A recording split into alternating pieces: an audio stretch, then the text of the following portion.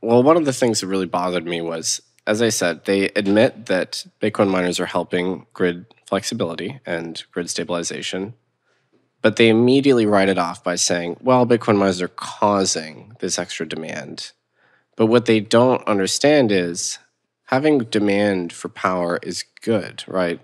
That means there's an economic subsidy to build new power. We know that Bitcoin miners are causing the construction of new power. They are helping with the economics of renewables, such that renewables that might not be economical now are economical, right? So that's causing there to be more renewable power in existence than otherwise. We know there's Bitcoin miners that have their specific mandate, which is to induce the construction of new renewables. Specifically, Aspen Creek, I'm an investor, but this is their specific model. They only operate if they can add power to the grid, clean power. So this is a Bitcoin miner that's specifically causing new power to be added to the grid. So the US government is operating under this zero-sum assumption where there's no new supply contributed by Bitcoin. But that's a false assumption. The existence of Bitcoin as this buyer of all these pockets of energy that might be stranded, or buyers of wind and solar energy that's not being monetized, that means there's more energy overall.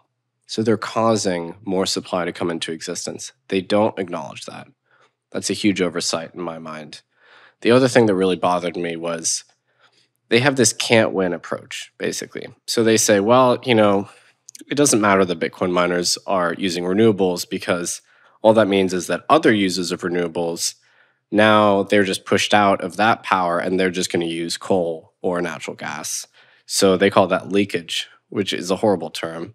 And so basically, they're dismissing the fact that Bitcoin miners are making a concerted effort to locate next to renewables and use those renewables, because they're basically saying, well, in our kind of zero-sum scarcity mindset world, there's only a fixed amount of renewables, so it doesn't matter that you're consuming renewables. And so they basically lay out an extremely narrow set of conditions under which Bitcoin miners could sort of like validly consume energy, which is just not, it's like a crazy impossible standard to meet. And it's not a standard that I see any other industry being subjected to. So, the US government doesn't like go to, some manufacturing industry and say, hey guys, you have to use renewables, but you have to be additive with renewables, and you need to make sure that you're not using up scarce renewable power that someone else might be using. It's like, that doesn't happen. So they're just laying out this crazy impossible standard, which is why I say it's a can't win approach. Because even when miners are doing everything they can to be as clean and as sustainable as possible, the US government doesn't give them any credit for that. And so that was, to me, the most irritating part of the report. What in terms of the recommendations did they make? And is any part of that, did you think, okay, that's productive, or is it all complete junk? Well, kind of vague. So one thing they said was they wanted more transparency from miners, which I completely agree with.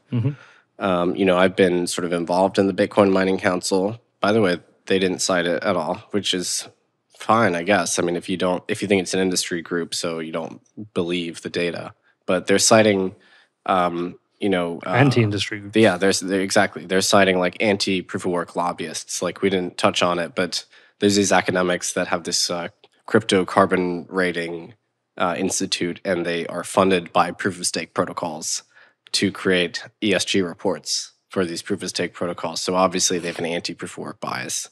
So the US government is citing them. They're not citing any pro-Bitcoin industry groups. So it's completely unbalanced.